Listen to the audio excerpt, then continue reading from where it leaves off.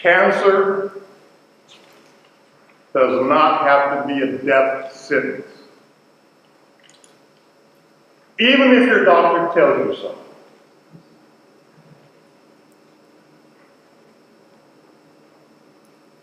I've been told on 3 separate occasions that I was going to die. Yet, here I am today in all my glory.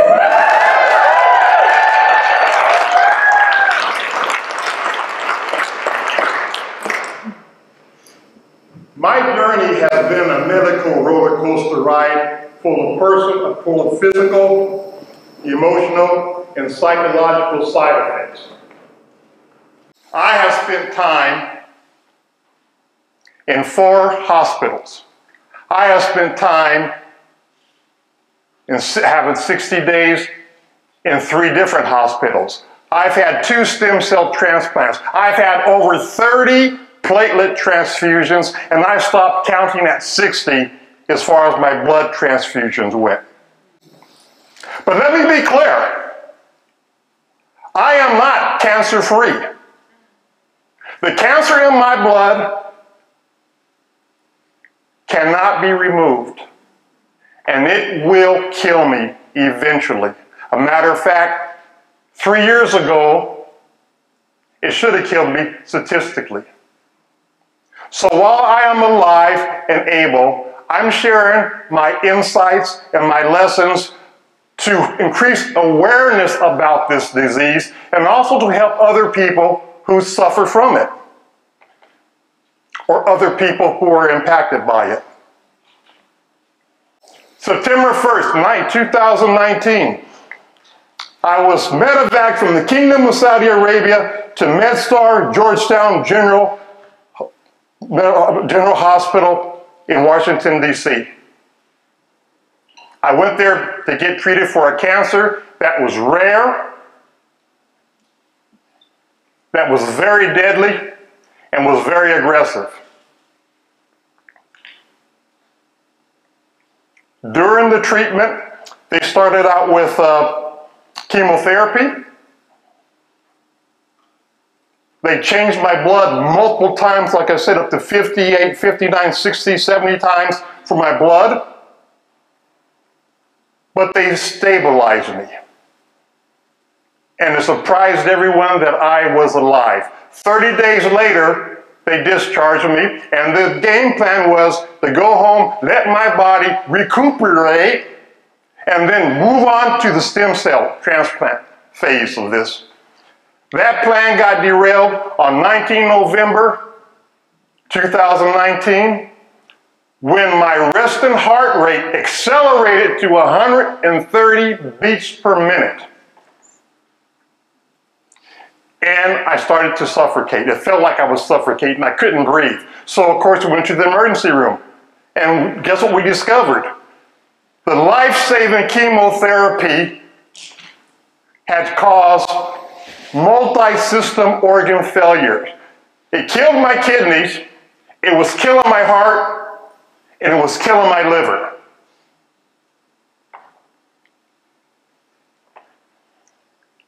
The next day, I'm informed that the carbon monoxide levels in my body are so high that I need to see a specialist immediately. So I was medevaced via helicopter to another hospital in Virginia.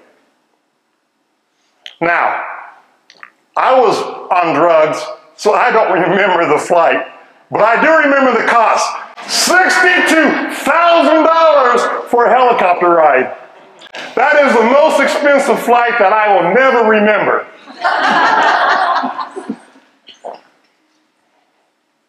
Amazingly, when we got to the hospital, I got stabilized, my liver got in line, but then I had another issue.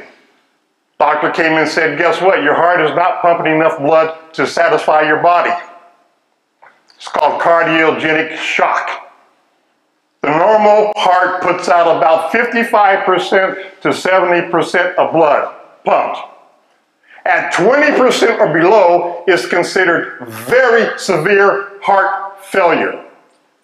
I was at 10 to 15% and declining. They told my wife, we don't expect him to survive. No one expected me to survive. But wait, there's more. Later, a cardiologist comes strolling in and informs me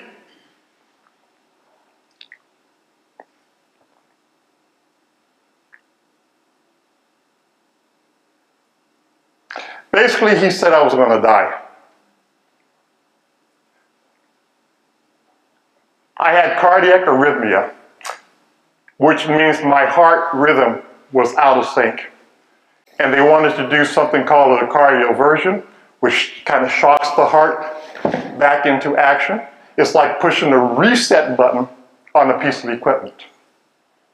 So we're thinking, this might be it, I don't know. Guess what? The good news was the cardioversion worked. The better news was it increased my heart rate back up to 35% and it started to climb, baby. And I started thinking, thank God. Thank God. Now, all of this experience has taught me a lot of lessons that I share not just with cancer warriors, but also with everyday people or folks whose lives are impacted. And so I'll share a few with you. Never give up. I don't care what they say with you, never give up. That has and remains my strategy, despite being told many times that the end is near. Never give up. Remain optimistic. The National Institute of Mental Health reports that between 15 and 24% of people with cancer suffer from depression. And guess what? When you have depression, it's easier for you to want to give up. And it's easier for you to give up, it's easier for you to want to die. Being optimistic, staying optimistic is very important. I believe in the power of prayer. When I was at Georgetown, the chaplain asked if she could pray for me. At a different hospital, 4 nurses asked if they could pray for me, and 2 volunteers asked if they could pray for me. And I found out a lot of people were praying for me. I felt like I had "pray for me" across my forehead. I was getting a little bit self-conscious. But you know what? It worked. And it's working and saving me. I believe that those prayers, combined with modern medicine, combined with a competent medical team, combined with my faith, combined with my positive attitude, are the reasons I am alive and here with you today. You need to have a good cheerleader, you need to have a good caregiver. Everybody in this auditorium could be either one of these folks. A caregiver is someone who can represent and be an advocate for the patient. Mine was my wife, who's in the picture. They also can sign paperwork on your behalf. I remember when I was highly drugged, or let's say medicated, someone would put a piece of paper, "Will you please sign this?" Authorizing a medical procedure or action. I had no idea what the heck I was signing. Had my caregiver not been there to interject and sign, I literally could have signed my life away. You need to have a good cheerleader. Mine is my older brother. When my wife called him and informed him about my illness, he got on a plane from Colorado and flew and came in within a couple of days, and his arrival boosted my morale, relieved the stress on my wife, and also kept her from suffering from caregiver burnout. Equally important, and this is very important, independently and together, they provided the support necessary, the emotional support that I needed. They provided the positive thinking, and they kept me from drifting into the dark side of depression. Chemo brain. I implore anyone who knows someone that has been through chemotherapy or is going through it now to understand that chemo brain is real. Chemo brain, it messes with your head. It's the cognitive dysfunction. It confuses you. It makes things fuzzy. It's hard to think. When I first got home, I had to ask my wife multiple times, what is our address? What's the phone number? Where do we live? Chemo brain is real. Some closing thoughts. I learned this hard way. Listen to your body. Had I not listened to my body, I would have died alone in a foreign country. Cancer is nonlinear.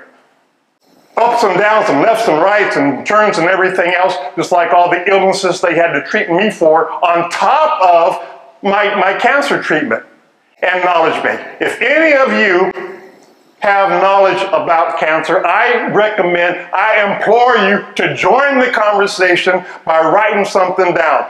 Talk about it. Write a book. Educate people about it.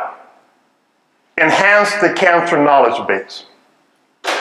Cancer is not a death sentence, even though your doctor may tell you so. A diagnosis does not define you. It doesn't define me. I have lived and I will continue to live the life the way that I want to live of my own choosing. Thank you very much.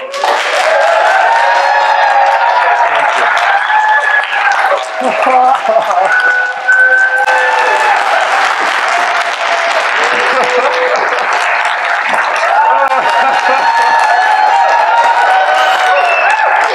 my God. Thank you so much. Awesome. Thank you, folks. Come rescue me, please.